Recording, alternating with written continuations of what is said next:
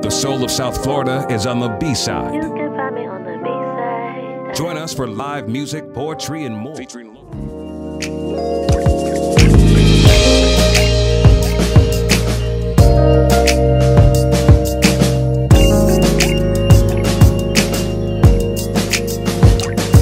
You are on the B-side. My name is INGRID B. This is LAMMAN, RUCKER, aka Sheriff Troy, aka Jacob, aka whatever character he's gonna play next.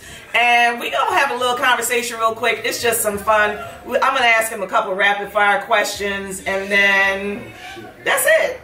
And we just this is gonna be quick. It's gonna be painless, I promise. Yeah, right. I promise. Painless, I promise. I promise. Yeah, Steak or stone crab? That's what my doctor said. Steak or stone crab? Steak or stone crab? Mm-hmm. Steak. Jacob or Troy? Jacob. Okay. Why? I think I had more fun. I had more time to flush Jacob out, and Jacob's issues were Complex. Deeper, more complex, more layered. So as a character, like you could dig into Jacob. So then the next question kind of goes with that: TV or film? Maybe for the same reason, TV. Okay. Dream co-star. Dream. Let's do male and female. So your dream, like, who would you absolutely love to work with? You know what? That's really tough. And I'm probably going to be a little morbid. It's probably people who aren't here anymore. That's fine. You know, yeah. I kind of miss some of the OGs, you know, like, or people who were some of our living legends. Like, I would have loved to, I would love to work with like Harry Belafonte, Lou Gossett Jr., you know, like some of like OGs. Like that's like where the experience is a learning experience. Like you're just watching them to learn how to do it. Yeah, there's something about being in their presence, soaking up, you know, everything they have, all the incredible wisdom and experience, and you know, love and respect, and you know, I think it's the love that I have for men with a certain level of. Have you had any of those experiences? Oh yeah. Where you've worked with somebody and just sat there in awe. Oh yeah. I mean, I know Baba, Lou, you know, for sure. Even matter of fact, since you brought up Sheriff Troy, when we did Y2 and we're out there on the beach, and you know, Cicely Tyson and Lou Gossett Jr. are That's with you. it. Like, so you're like chilling at work, getting paid to kick it with Lou Gossett like this is Jr. happening. Like this is my life. Yeah, this is my life. That's what it's like working with Tyler too. So, and then maintaining those relationships with both of them. She even came to see my off-Broadway show in New York that we were doing on the Tuskegee Airmen. You know, so and again, that just mutual love and respect and appreciation, and how much respected elders like that, like kind of love you and support you and lift us up. Like that's what I love about our people, our culture, and people like that in particular. Yeah. So, and I feel like everything is leading into the next question. So if you had to do a biopic, if you had to play somebody, who would it be? You know, I actually have a list. Oh, okay. All right. So at the top of that list, and again, one of the people that came to mind, talking about people who aren't here anymore, is Paul Robeson. So that's like one of the men that has always been a model for me. So I have a wonderful script about actually him and his friendship and relationship with Albert Einstein, which a lot of people know nothing about.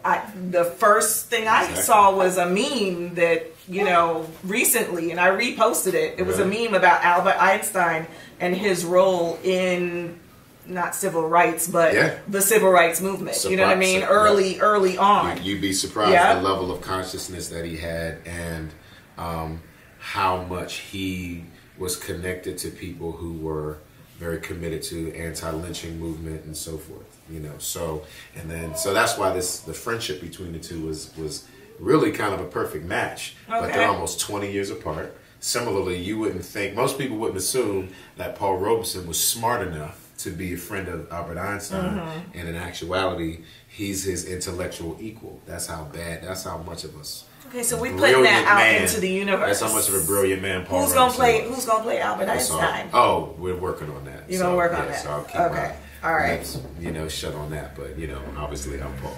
Definitely. So Albert and Paul. Albert and Paul Film for more information. Follow us, All right. The sites are up, and so really great script. Thomas Lee Johnson's the writer, executive producer, and we partnered really trying to bring that story to life. So that's definitely one. He would be at the top of the list.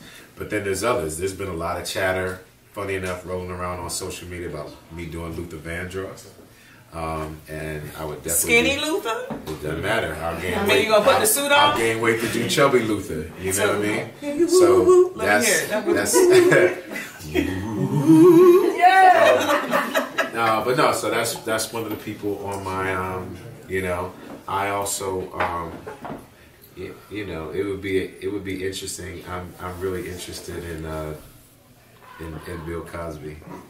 I think it would be a very, very interesting journey and conversation to really kind of explore what his life has been like. I think he should that is something that he should definitely make happen for his experiences in those early years to know what Hollywood was and still is a little bit, but what Hollywood was. He's holding a lot of people's secrets. Back in, right. He's holding a lot of people's secrets. Yeah, because there's the party, and then the party in the party, and then the party in the party in the party. You don't want to.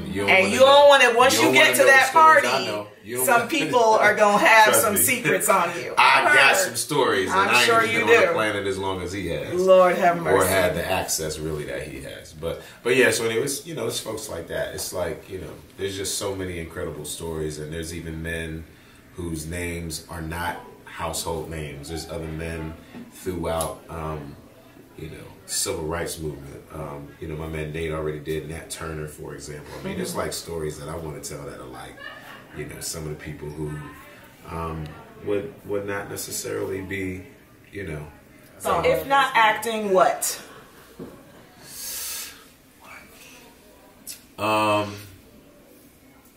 Male model. I'd probably be I did that already. Okay. Honestly, I'd probably be teaching. I'd probably be writing. I'd probably be like your college professor. But my college professors didn't look like you. Well, times have changed. Listen, these teachers, when I see these teachers in school these days, I'm like, with the tight up skirts? Yeah. Okay, sis, all right. Yeah, so, you come to class and Dr.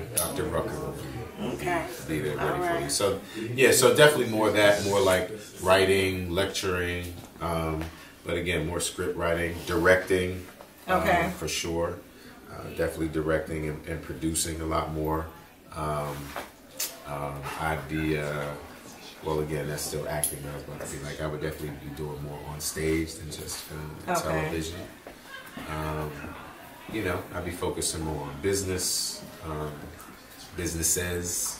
and you actually would probably see me. I mean, there's people who always wanted me to go into politics, funny enough. So ever since I was in high school, people have been calling me the mayor, or I've always had these kind of nicknames. So, I've done a lot of. I see the teacher. I see the professor. I've done a lot of activism, and that's still very much a part of me. So I would probably increase that whatever impact that I would be trying to have on public policy and and that kind of thing. So I would probably, if I wasn't focusing so much love and energy. As an actor and my creative spirit, and again, really still being an activist and an educator and businessman through the arts, right? It all kind of goes together. But if I didn't have this kind of artistic side, I would probably be leaning into that a little bit, and, you never know. I'll mess around, be governor of Florida. All right. You know what I mean? I mean, it works for us, but let's not. We won't talk about that right now. We won't talk about our current government. We're not going to do that. So fatherhood. It's been a year. Who is LAMMAN post fatherhood that he wasn't a year and a half ago? Wow, that's a really tough question. I might be good at this. And the reason why, not to take anything from you, it's an excellent question because you're an excellent questioner. Okay. But it's an interesting question, more so because I've been parenting since I was in high school, really. So, you know, it's kind of, I think the difference is just a matter of maybe experience, and of all the children that I've parented, all the children that I've helped to raise, it's the fact that no matter where you are in the timeline or what age you are, literally every single child is different. At the same time, children are children. And as an educator, I've literally taught in 4 or 5 different states, kindergarten to corporate, and at the same time, babies are all the same. Kids are all the same. I'll never forget, check this out, I'll never forget, I had a class full of adults when I was in graduate school, and I gave their asses scratch and sniff stickers. You would have thought they were preschoolers. Like how, it was so the fact, you know. It's the little things. Well, not only that, it's the little things that remind you that even though we are adults, that we all still have those same little kids, you know, inside of us, you know. So even though we're adults and we have these little kids inside of us, it's still important to kind of speak to and meet the same kind of needs, regardless of what age you are. So yes, I'm a Toys R Us kid. I'm never growing up. Yeah, well, you shouldn't. I mean, I think it's important to stay young at heart. So I think that's one of the things that parenting also does. You got to really lean into the good times, because yeah, there's a lot of challenges. Everything's a new learning experience. Children are an X factor at any time, every day. You know, parents. You know, people who are parents know that phone rings and you look and see it, and oh my God, it's the school, or you'll be like, what happened?